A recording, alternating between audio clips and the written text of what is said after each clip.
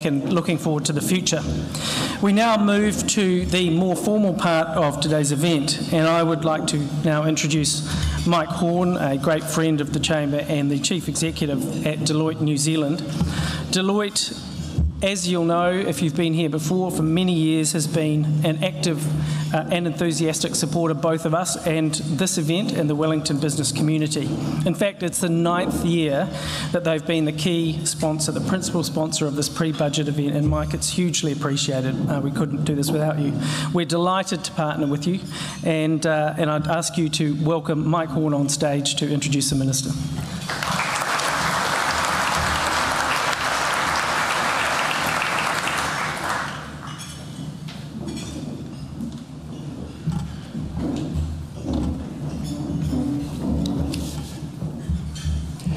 Inga iwi, inga mana, inga rao rangatira, tina koutou katoa.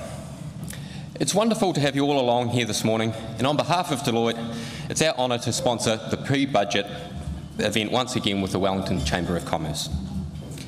We're also delighted to welcome Te Aue Māori Business Network and the Wellington Pacifica Business Network and their members are here today as well. I'd also like to acknowledge the presence of the Honourable Grant Robertson, the Minister of Finance, Andy Foster, the Mayor of Wellington, Darren Porter, the Chair of Greater Wellington Regional Council, and all the foreign dignitaries that are also joining us today. Last week, Deloitte released our State of the State report, which considers different perspectives on reform, and it's our views on its role in a modern public sector and economy. New Zealand has a huge task at hand, and there are real opportunities to see meaningful change from the reform agenda before us and as outlined in the video that's about to play. Big change is here. Aotearoa is caught up in a whirlwind of reform, and on a scale we've never seen before. Change will affect everyone: government, business, society, and the economy will be impacted, so we'll all have a part to play. Often, reform can mean throwing out the old and bringing in the new. But when setting out on a new path that will make things better, we also need to make sure the journey is safe and supported for all our communities. In Deloitte's State of the State New Zealand 2022, we explore insights and perspectives from sector leaders and experts. We consider the big shifts that are needed for successful reform. How do we move mountains?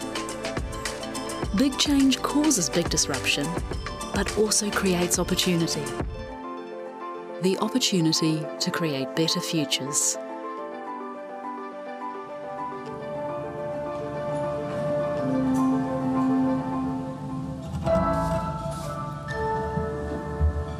So our findings show it's important these reforms are anchored in a strong public narrative.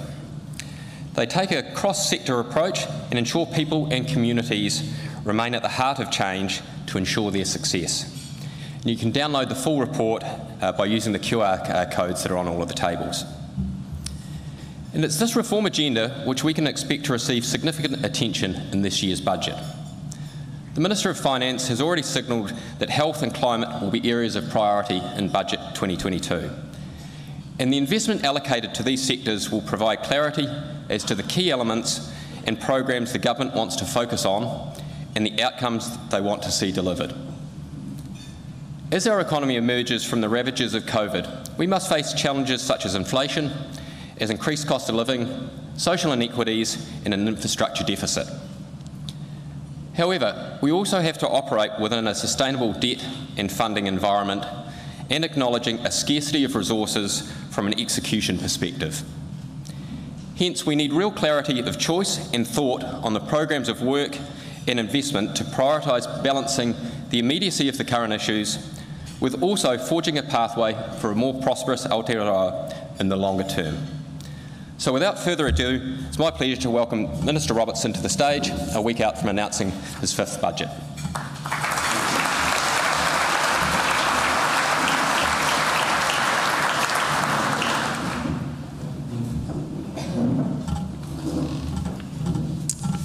O te Ati hei Māori ora, he mihi ana ngā mana whenua ki tēnei rohi a Taranaki whānui te upuka o te ika, tēnā koe kawa.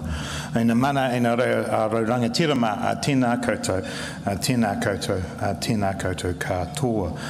And as it is New Zealand Sign Language Week as well, good morning.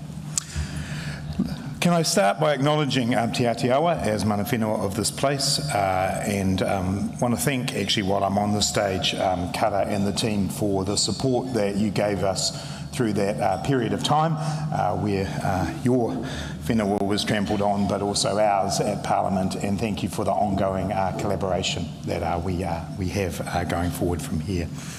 Can I also acknowledge my parliamentary colleague, Paul Eagle, the MP for Rongotai. Can I acknowledge Mayor Andy Foster, Greater Wellington Regional Council Chair Darren Ponta, members of the Diplomatic Corps, Her Excellency the High Commissioner of Australia, welcome, no mai, haere mai. I better acknowledge Dame Lewin Manavale, Winnie Laban, and mention the whale Malai. Is that my KPI ticked off, Winnie? Good. Winnie and her team are doing the most amazing job with the construction of the whale, and it's going to be a real icon for the city and for New Zealand and for the Pacific, and I'm very proud on behalf of the government that we've been able to support kicking off the fundraising. But I think you'll tell by all of the comments today the fundraising hasn't ended yet, so Winnie's available at the end if you want to have a chat with her. Can I acknowledge all of you for being here this morning and coming along for breakfast. Can I acknowledge Deloitte and my fellow former Dunedinite, Mike Horn, for your support for today.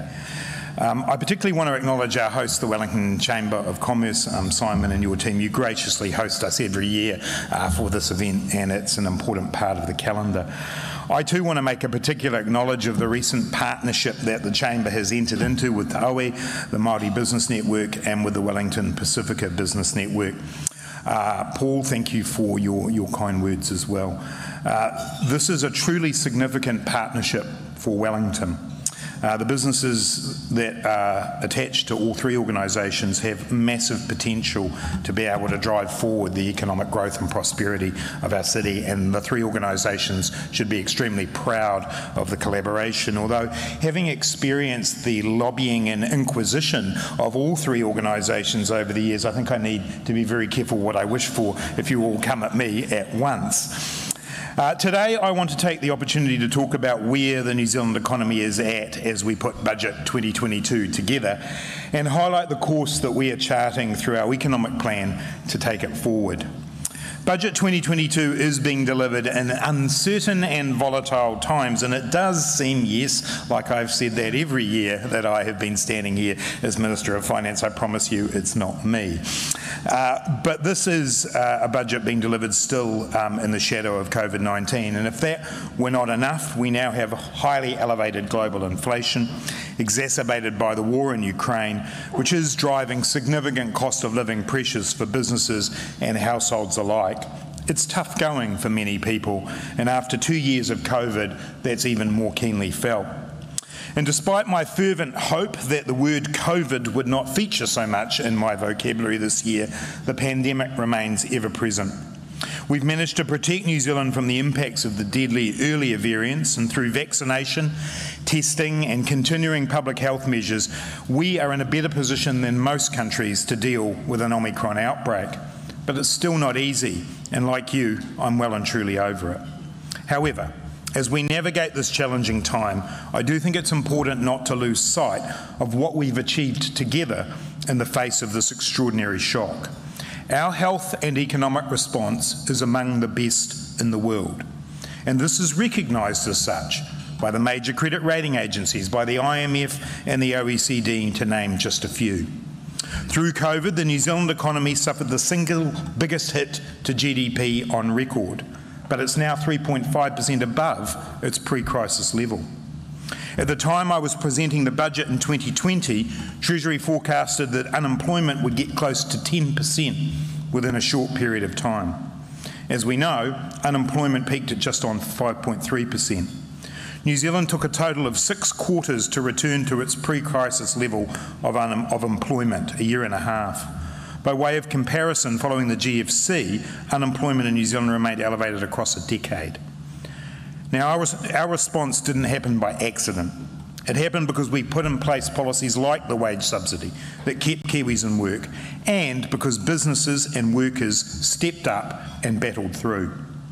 In the last 2 quarters, unemployment has been at 3.2%, the equal lowest rate on record.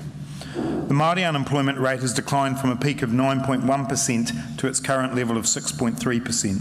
Pacific unemployment peaked at 10.4% and now sits at 6.7%. Now, actually, these rates are still too high, and there remains much more to be done to give all New Zealanders the opportunity and dignity that comes with work. But the strength of our economic recovery has meant that sections of our population are seeing opportunities in the labour market in a way that they haven't done for decades.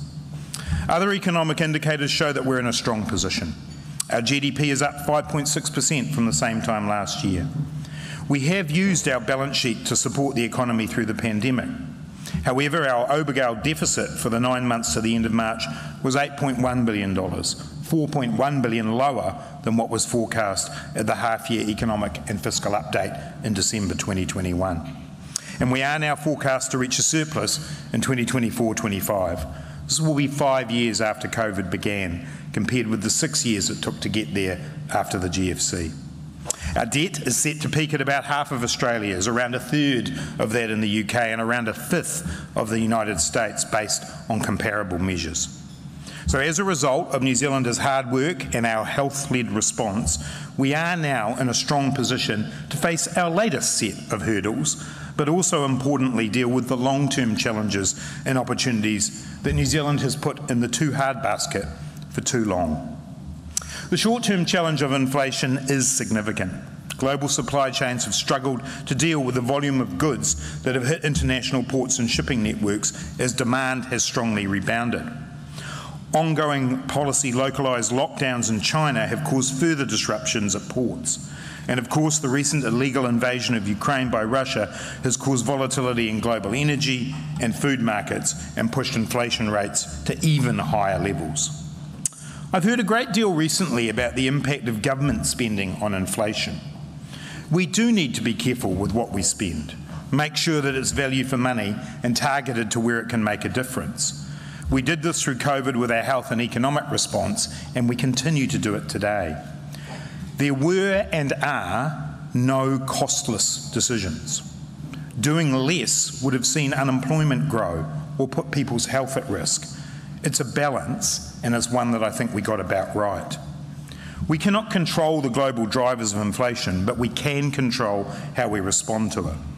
The actions we've taken to date have been targeted towards those most affected by the types of inflation we've been seeing.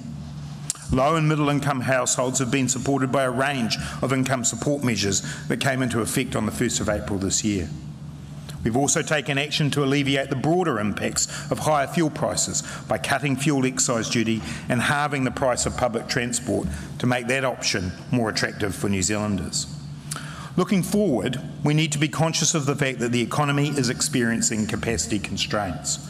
Skilled labour is scarce in a range of areas, and many businesses who a short time ago were wondering if they would survive are now wondering where they'll find the workers to meet their current demand.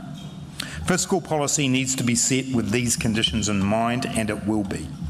The spending that we provided to support the economy through COVID-19 was time limited. Government spending as a percentage of GDP is actually about the same as it was after the GFC, and it's actually set to reduce over the coming years. But what we must not do while dealing with the pressures of the here and now is put off dealing with long-term challenges. If we decided against reforming our health system, we would not see lower petrol prices. We'd just have high petrol prices and a health system that's not working. Too often the New Zealand economy has been run along these lines. Investment has been turned on and off in response to short-term considerations, resulting in a long series of chain reactions, delaying planning decisions, business case development, workforce recruitment, and investment in sector capacity. I don't believe that that approach has served our current needs, and I certainly don't think it's adequate for our future needs. Whether it's addressing our long-standing productivity gap with other advanced countries, addressing the housing crisis, or fixing our planning or three waters systems, a short-term, hands-off approach isn't going to cut it. Budget 2022 does mark a move past the crisis budgets of COVID to a new normal. We will bring the stability and certainty of fiscal rules, but also take the lessons of COVID to take on the big challenges and opportunities and address the shortcomings and the inequities of the old normal. My vision for our economic future can be summed up in one sentence. I want a high-wage, low-emissions economy that gives economic security in good times and bad. The building blocks to reach that goal are being put in place. Last week, I announced the new fiscal rules that will guide us over the future budgets. This is the really exciting bit in the speech. The first is that we will, on average, run an Obergall surplus of between 0 and 2% of GDP. Alongside that, we have set a net debt ceiling of 30% of GDP using a more comparable and accurate measure of our debt. The underlying idea behind these changes is actually quite simple. We will continue to pay for our current spending through current revenue, but we'll use the debt ceiling to buffer us against economic shocks, and it will give us more room to make infrastructure investments that will enhance our productivity, help us meet the challenge of climate change, and are of high quality. It also makes sense for us to spread the cost of these investments over time. And there is no shortage of things to do when it comes to infrastructure. Last week, the Infrastructure Commission released Rautaki Hananana o Aotearoa, the 30-year New Zealand infrastructure strategy. The report not only highlighted the infrastructure deficit, which has been building up over previous decades, but also set out the need to comprehensively change the way in which we plan, deliver, and maintain our infrastructure. We all know the real-life impact of failing to invest enough in an efficient way. It's the congestion on our roads, it's the broken pipes, Andy, it's the poor quality of our hospitals and schools. We now have the strategy, the pipeline of work and the funding to start to address that deficit. In last year's budget, we outlined $57 billion worth of capital spending over the next 5 years to take this on, and in this budget, we will make use of the multi-year capital allowance to add to that. Dealing with our infrastructure deficit is only part of addressing our decades-long productivity challenge and getting to a higher wage economy. The government is focused on lifting our research, development and innovation performance and on diversifying who we trade with and what we're able to offer them. We want to support businesses to access new markets, to raise the capital they need and to help provide the skilled workforce that will move them forward. This includes the work we've been doing on industry transformation plans, the Regional Strategic Partnership Fund, and the work we've been doing to lift productivity through the Digital Boost program. I'm immensely proud of the work we've done to lift skills and provide training opportunities. More than 190,000 people have benefited from our free apprenticeships, targeted trade training and employment programs. And just this week, we announced the extension of the Apprenticeship Boost program through to the end of 2022 to enable a further 38,000 apprentices to finish their on-the-job training. We need to do more to draw upon global sources of knowledge and to attract skills and investment to New Zealand in a way that benefits everyone involved. We have been through an extraordinary period in which inward migration has been heavily constrained due to public health requirements. As the Prime Minister announced yesterday, our immigration rebalance will reopen our borders to inward migration, but in a way that embodies the objectives of our government. A green list will provide a streamlined pathway for residency for workers with skills that are in high demand. This approach will enable us to support the development of high-value industries and to alleviate some of the supply constraints that are present in areas such as construction. At the same time, we'll be working with some industries via sector agreements to help them transition away from a reliance on low-wage international workers. This approach recognises that industries will not be able to transform overnight and that some sectors are still feeling the effects of COVID-19. But the direction that we're setting out is clear. Where a shortage of skilled labour is a barrier to economic development, then there is a place for immigration to lift our economic performance. But we do not intend to return to the level of immigration that we saw throughout the previous decade or to the level of dependence on temporary migration that we saw in some sectors. We have good examples where a partnership approach with business can help to make sure that everyone is pushing in the same direction, and Budget 2022 will very much build on this approach. On Monday, we will release our emissions reduction plan and the funding to back that up through the first allocations from our Climate Emergency Response Fund. That fund has been created by recycling all of the revenue from the emissions trading scheme directly to emissions reductions initiatives. Dealing with climate change is something that we need to get right and get right now.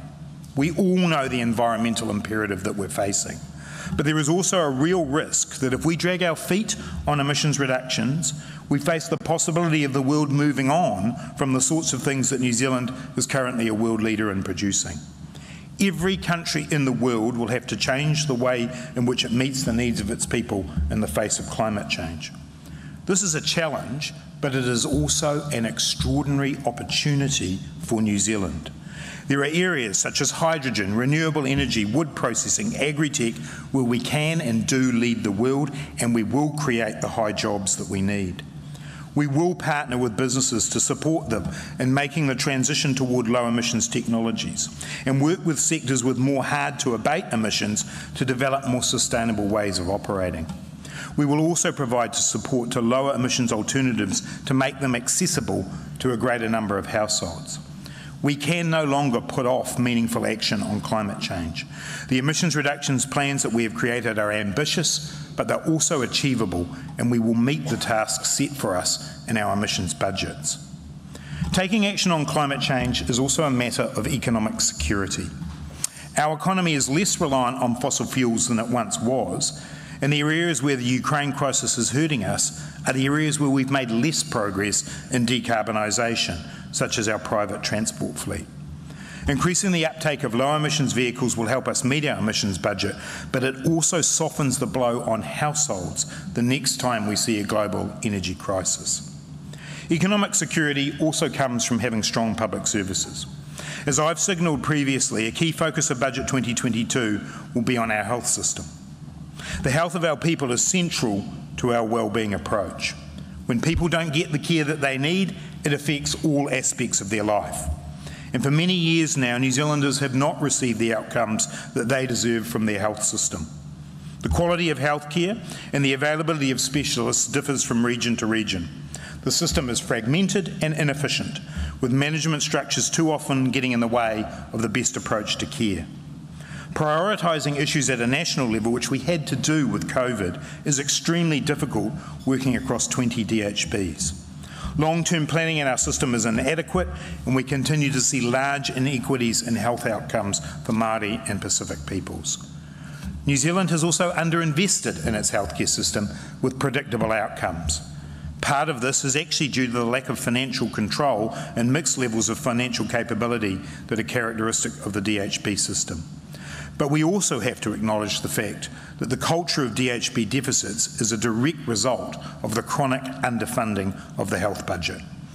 Budget 2022 will be about health. It will be about setting up a national health system that can meet the needs of our nation. It will be about setting up the infrastructure that will direct the attention of our health workforce to where the need for care is greatest, not to the vagaries our current structures direct them to. To get this right, we also need the workers that our system needs. In addition to training those we have here, the Green List process will prioritise and provide a residency pathway for a range of occupations that are in critical need: nurses, clinical psychologists, medical technicians, and a range of specialist occupation. Getting the foundation of our health system right will require sustained investment. Budget 2022 will lay the groundwork for that change. Health will move to a multi-year funding track, initially through a 2-year transitional investment, before moving to 3-year budgets from 2024-25. This reform will provide the certainty as needed for the system to plan for our long-term health priorities. To conclude, these have been an extraordinary past couple of years for everyone. As a country, we should be proud of how we have responded. But now we need to take that pride and the lessons that we have learned and put them to work on shaping our new normal.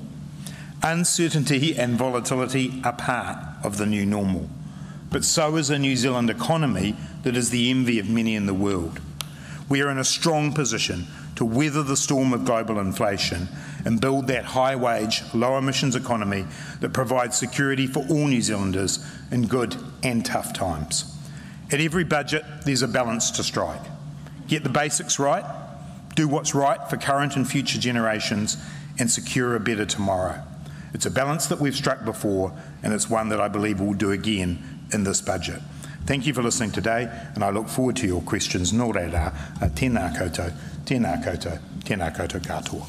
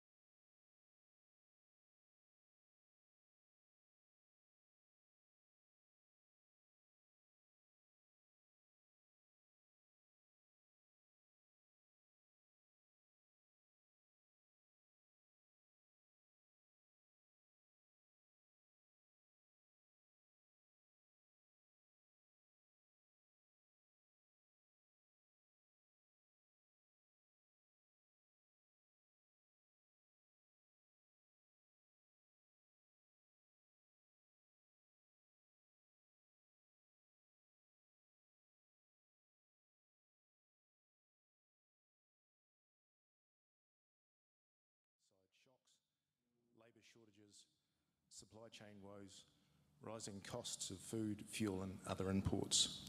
What's Treasury's view and what's your messages to businesses that are facing these pressures? Yeah, thanks, Raf. You know the old joke that if you put 10 economists in the room, you'll get 13 opinions. And there's certainly a range of views among economists at the moment about where we're heading, whether it's the so-called soft landing or the hard landing. And I think that is reflective of the fact that we live in such uncertain and volatile times. We continue to receive forecasts that tell us that this is an inflation spike and it will start to come down in the second half of this year. But that doesn't stop the impacts of it rolling on. And obviously, with the actions that the Reserve Bank's taking from a monetary policy point of view, with interest rates coming up, you do have the potential makings of the kind of outcome that Stephen and his crew at the BNZ are forecasting. That's one of the reasons why we've got to make sure that our investments in the budget are careful, that we continue to get the balance right between keeping a lid on debt, but making sure that we're in a position to invest where it's needed and when it's needed. I think probably the big difference when I look at the New Zealand economy compared to one or two others around the world as to how they're going to manage the way through this is that we come into this with such low unemployment. And that is the buffer in terms of what happens for people. People have got job security. There's room in our economy to keep investing. We continue to see, strong interest in the economy from offshore as well, in terms of foreign investment. So, I'm comfortable that the underpinnings of our economy are strong. For businesses, if to come to that part of your question, this has been such a tough couple of years to now throw on top of what's happened in COVID, the uncertainty that's driven by this massive supply shock. It is tough, but I think New Zealand businesses have shown a remarkable level of resilience. And Paul and I were just chatting at the table before. You've got a couple of options here. You can kind of wallow in the anxiety, or you can move forward and say, we've got good people, we've got great products and services, and we've got an ability to sell those into the world, let's do it. And I think that's the attitude I hear from most businesses. They want to get on with it. What they can be assured is the government will continue to be there and support them. Thanks, Minister. Now, as far as I'm aware, Max Key's not here, but does anyone want to take his place and ask the Minister some tough questions?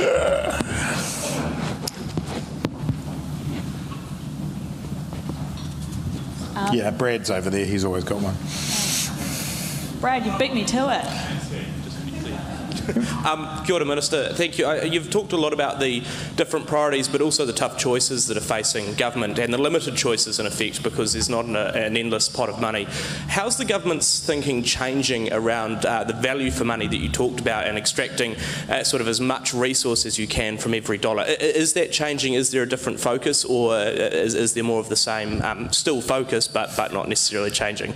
Yeah, the value for money approach is part of every budget, and so at that level, at one level, you're right, Brad, it doesn't change. Every time a new proposal comes up, we assess it for that.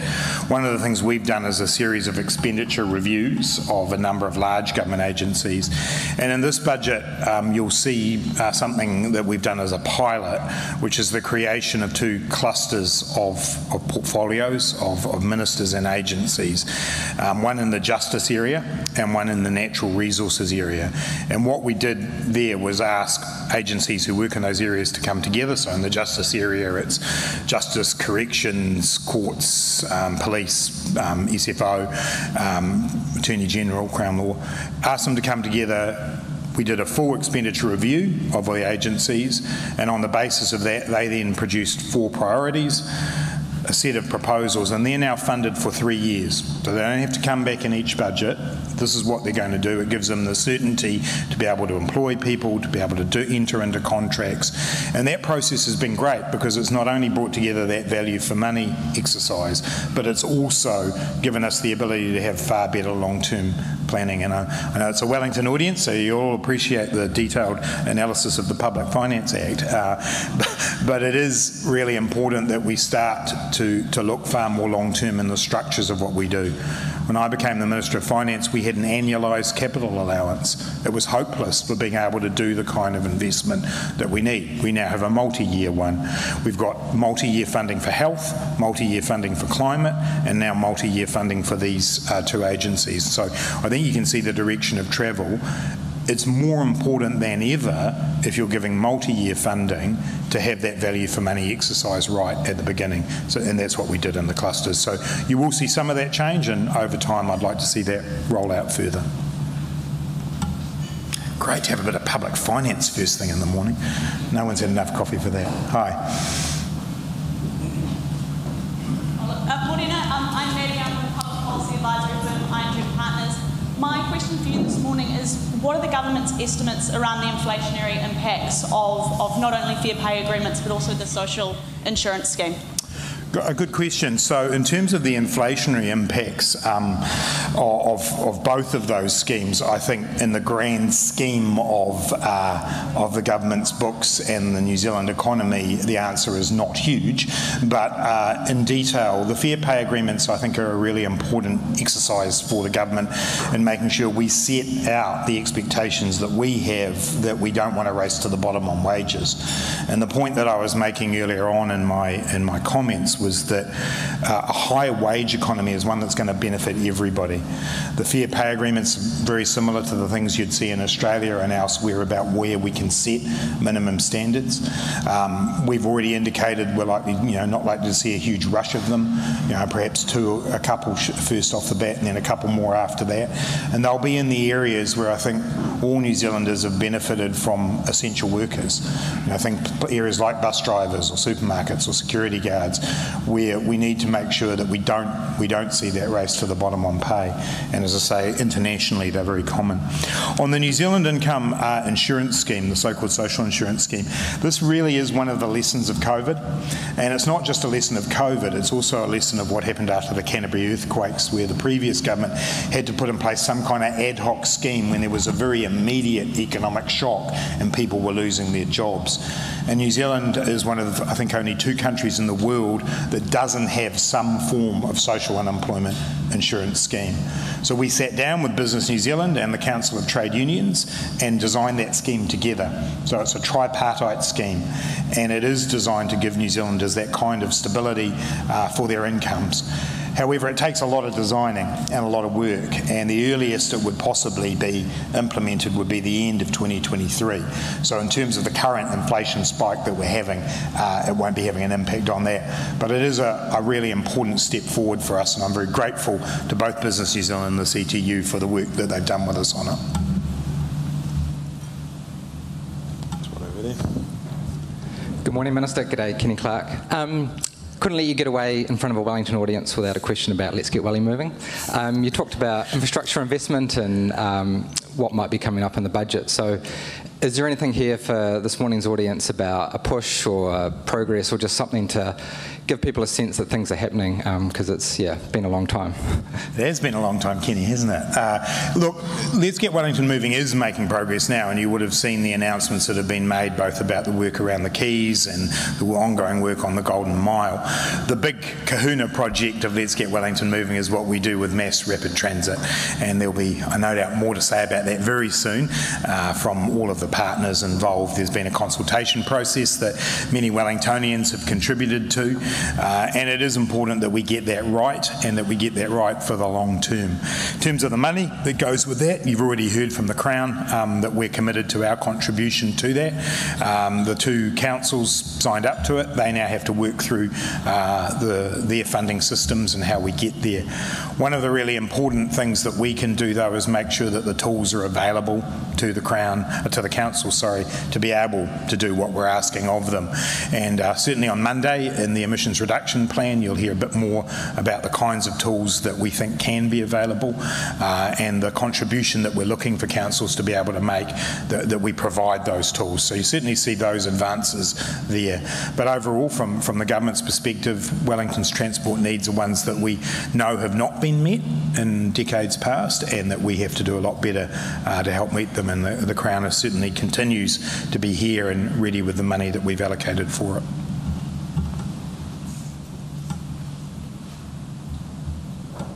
Hi, I'm Amanda Little from Export New Zealand in Hawke's Bay, so I'm here representing the regions.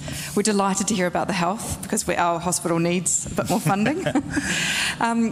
Just from an exporter's perspective, what do I tell exporters in Hawke's Bay who are really hurting with, immigration problems? They just haven't got enough workers at all ends of the scale.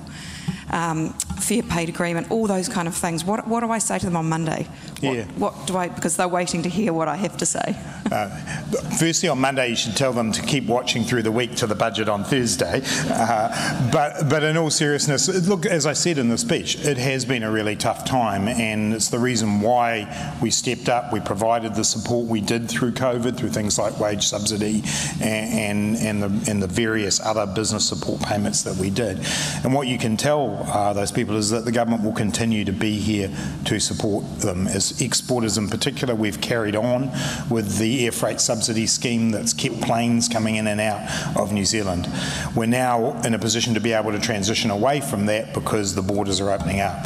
And the big thing and don't worry, your representatives in Parliament make this very clear to us very often, from a workforce point of view, we now have the immigration rebalance that actually employers will, through the accredited employer scheme, be able to bring people in far more easily.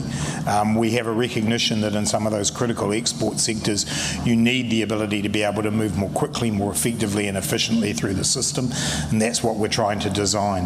That if you're part of that scheme, there are commitments around the number of days it'll take to be able to get you to a point where you can just bring people in. So I really would recommend engage with that, talk to us about any aspects of it that are concerning to you, but we obviously recognise the massive impact, particularly in the horticulture industry, around what's happened there. More broadly than that, as I indicated in the speech, the budget will have a focus around what we can do to build that higher wage economy, to be more productive. Skills is a big part of that, access to a skilled workforce is a big part of that, but so is making sure that businesses can meet their capital needs.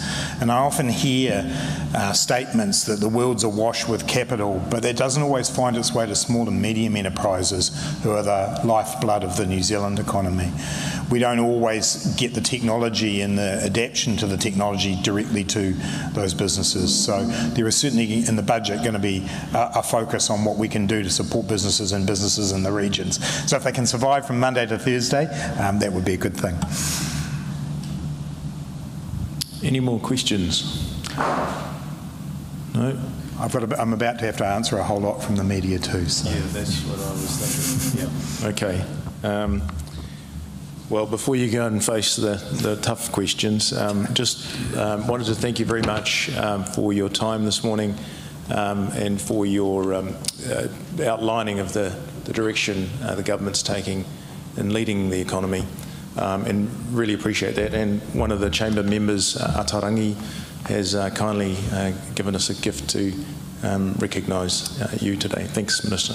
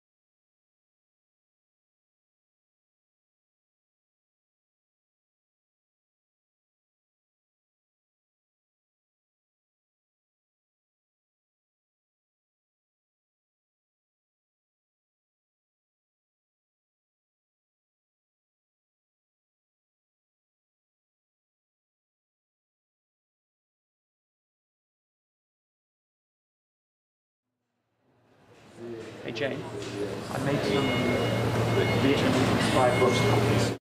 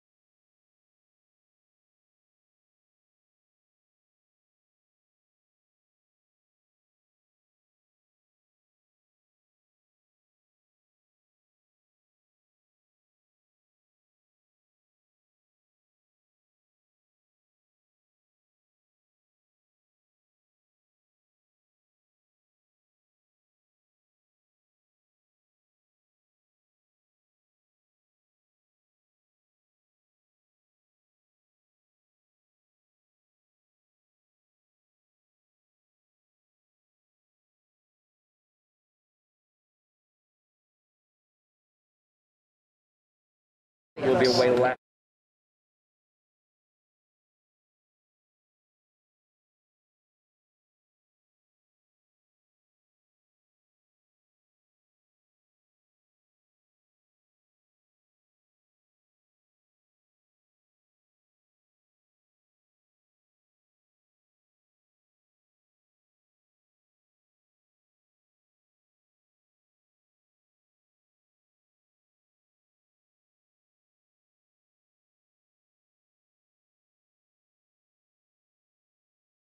Possibility of a recession if things go more badly than forecast.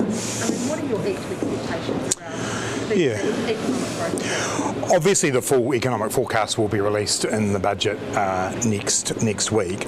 We've already signalled that our return to surplus is a year back from where we hoped it would be in December, and that gives you an indication of just how quickly things are moving in the global economy. The IMF reduced their global economic forecasts that they made in January from about 4.5% to about 3.5% in April, so you can see that there's a lot of fluidity.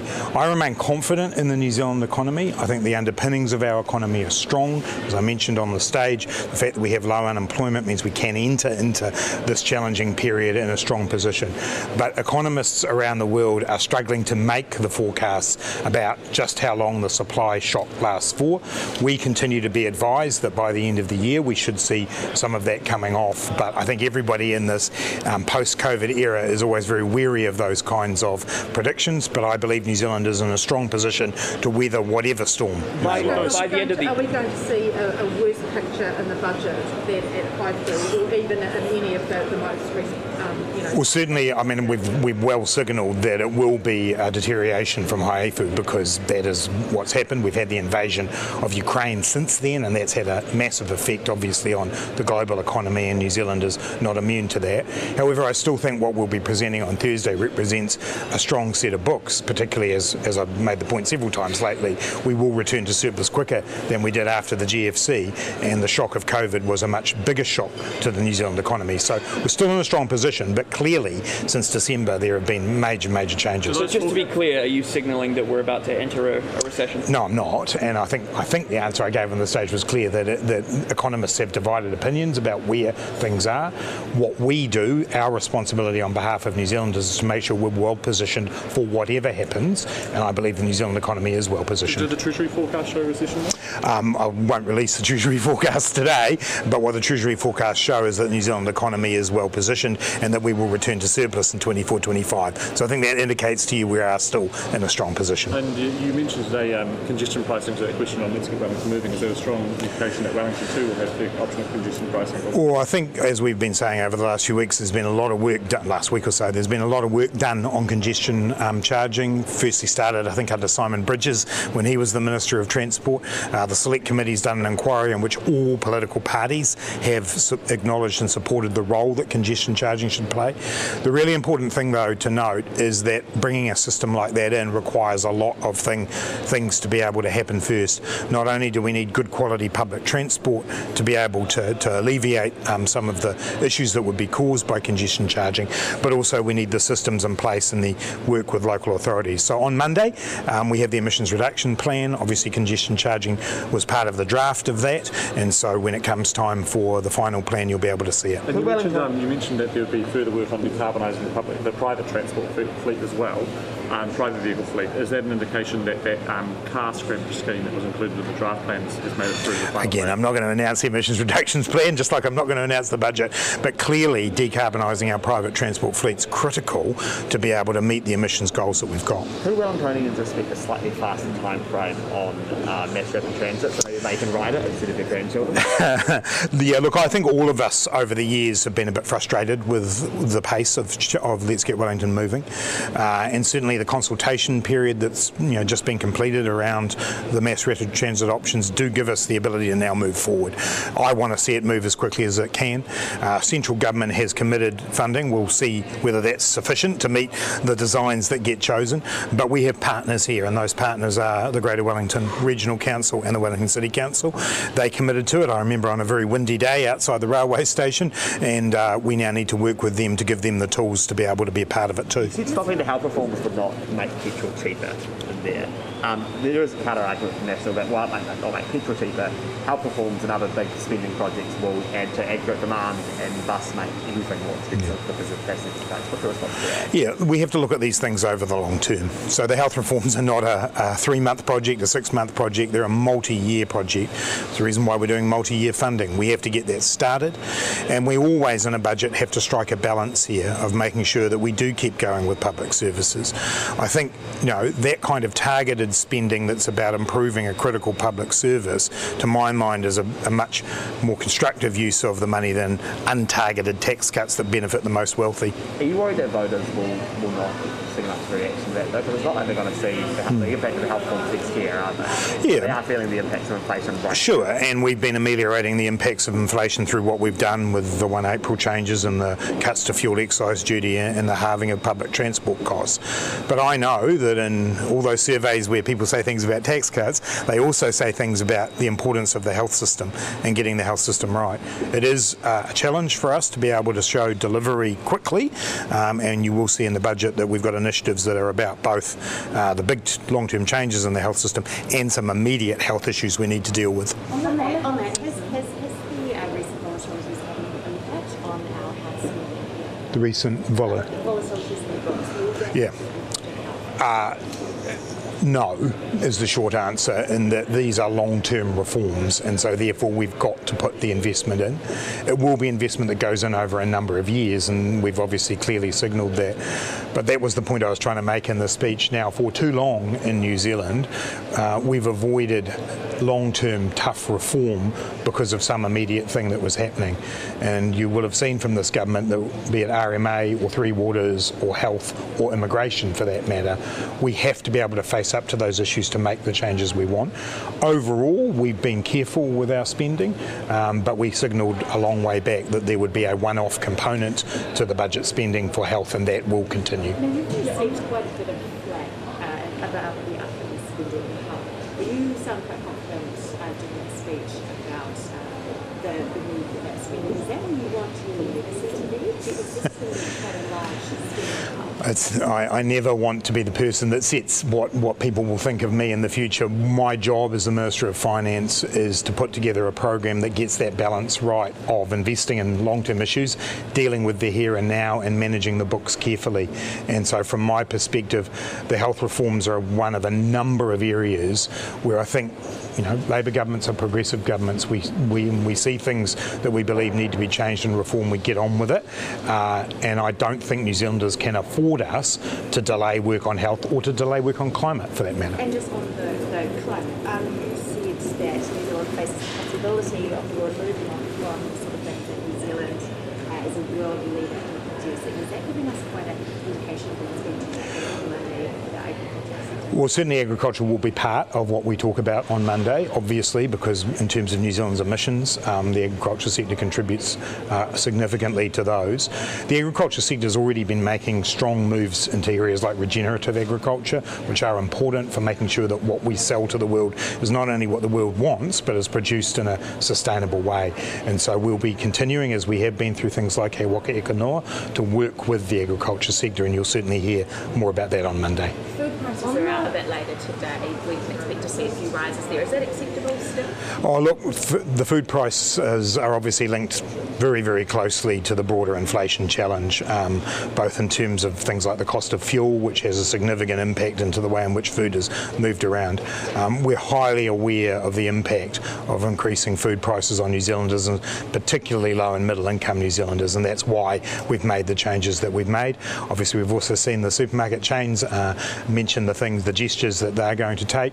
We think that that's great, but we also believe that there's a significant amount more that needs to be done in terms of reforming the supermarket sector so the New Zealanders are paying a much fairer prices when they're at the supermarket. Do you buy that they really care, or are they just trying to avoid regulation and public scrutiny here? What I see is that they've made some gestures towards trying to make some food products more affordable, but it's not sufficient, and we're very well aware of that. We have a report from the Commerce Commission with a number of recommendations in it. We want to get on with responding to that, and we've also indicated that if that doesn't deliver the kinds of price reductions we're after, then there are other things we could look at. So is it essentially a PR exercise? I didn't say that. I said that they were welcome gestures, but there's much more to do. But a gesture is something you do verbally usually rather than kind of physically. Is it you saying it? I don't know. I think a gesture can be physical as well as verbal, Henry. I think it's an interesting topic for us to discuss in depth on another day. I'm going to have to go. Sorry, guys. Health system. How much emphasis will be put on mental health, considering psychologists' wait times have skyrocketed during COVID? Yeah, look, obviously mental health remains a really important part of what we can do in the health system. The significant resourcing that we put in through Budget 2019 is still rolling out and is providing more support, more appointments for people. But the health system as a whole is one that continues to need investment, and we'll talk more about that during next week. And what should students expect in the budget considering the rising cost? What should students expect in the budget considering the rising cost of renting, especially in Wellington? Yeah, look, obviously one of the things that happened on the 1st of April was the increase in student allowances and the living cost component of the student loan, which I know has been welcomed, and we will continue to address the housing crisis through making sure we have more affordable properties available both for purchase and rent. Thanks, everybody. I better go. Wasn't in it? The Minister will rule out rent control, leaving us.